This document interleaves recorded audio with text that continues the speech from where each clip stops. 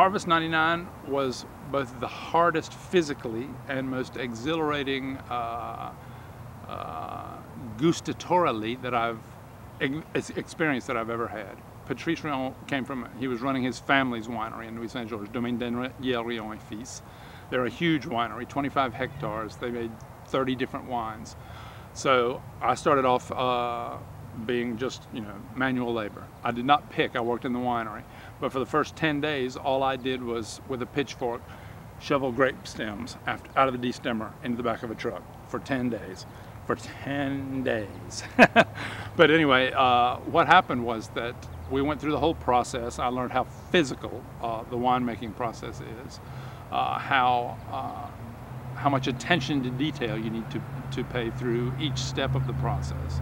And then at the end of it, once we'd put all the wine in barrels, the fermentations were done, everything was done, Patrice said, now you've been here through the whole process, you've watched, you've seen, every grape that comes into this place is treated differently. It's treated the same, excuse me. They were all been farmed the same. You've participated in the vinification. They're all vinified the same. They're all put in the same barrels. Now let's go downstairs and taste them. And I tasted these new wines, and there were 30 different wines there. And Patrice said, that's the magic of Burgundy. And he was right. I tasted 30 different expressions of the earth via the medium of Pinot Noir. Well, we bought a house in 2002, knowing we were going to move in 2003. So we arrived having a house to move into.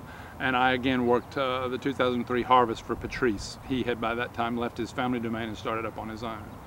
And I began to learn how much I didn't know.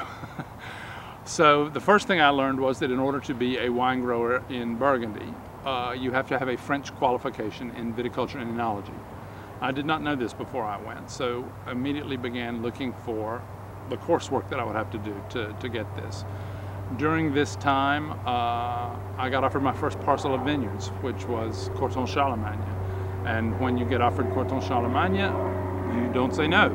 So I bought my first parcel of vineyards at the same time that I was going to viticulture school and began farming as I was learning. I didn't know really how to do it, so at the same time as those two things, I signed on as a vineyard hand for Jean-Marc Pillot in Chassagne-Montrachet. This was in the summer of 2004, so I'd been there not quite a year yet. And learned the viticulture by actually doing it at Jean-Marc's in Chassagne.